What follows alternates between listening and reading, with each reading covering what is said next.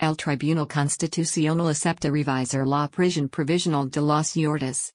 El Tribunal Constitucional ha aceptado estudiar los recursos presentados por Jordi Sànchez y Jordi Cuixart contra su encarcelamiento.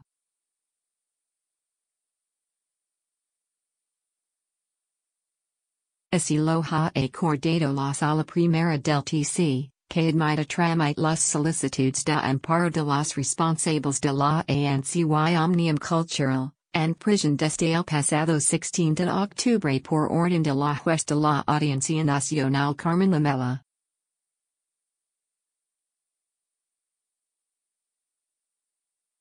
La prisión provisional fue ratificada posteriormente por el Tribunal Supremo.La admisión a trámite, recuerda el TC, no supone anticipo alguno del pronunciamiento sobre el fondo del recurso.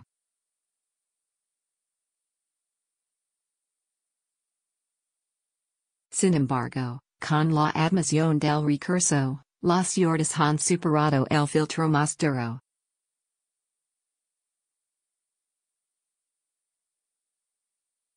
El TC apenas admite trámite el 100 de los más de 5.000 recursos de amparo que entran anualmente.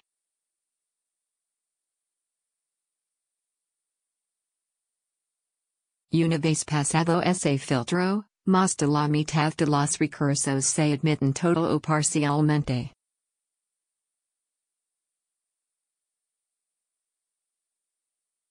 La admisión de recurso también tiene una versión negativa para los encarcelados, ya que retrasa el envío del caso ante el Tribunal Europeo de Derechos Humanos de Estrasburgo TEDH, donde los investigados por rebelión en el caso tienen puestas sus esperanzas.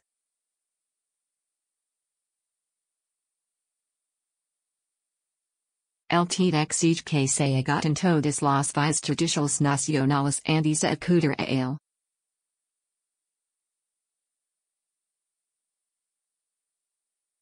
El motivo de la admisión es que, según los 6 magistrados de la Sección Primera, se cumple en este caso el requisito de especial trascendencia constitucional, ya que los recursos plantean un problema o afecta a una faceta de un derecho fundamental sobre el que no hay doctrina del TC.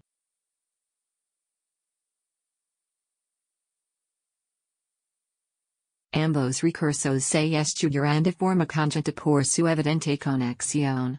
En el caso de Jordi Sànchez, el único que lo ha pedido, la Sala estudiar en primer lugar su petición de suspender cautelarmente el encarcelamiento,